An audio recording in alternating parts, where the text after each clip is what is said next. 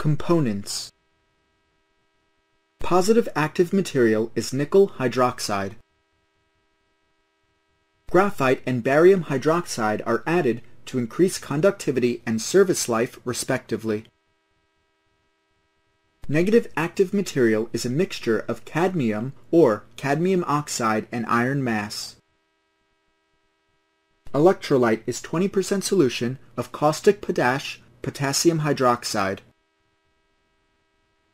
Operation. During discharging, the active material in the negative plate is oxidized, whilst that in the positive plate is reduced from a higher to a lower oxide of nickel. During charging, this is reversed. The electrolyte does not take active part in the chemical action, and its density remains constant whether the cell is charged or discharged.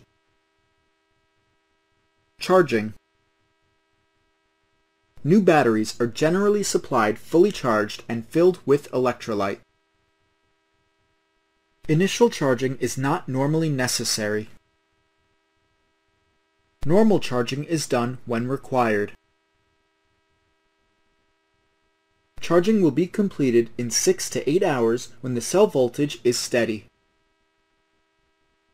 Charging is always done via constant current method. However, any continued overcharging, even for years, will not affect the components of alkaline batteries, whereas any overcharging will affect the components of lead-acid batteries.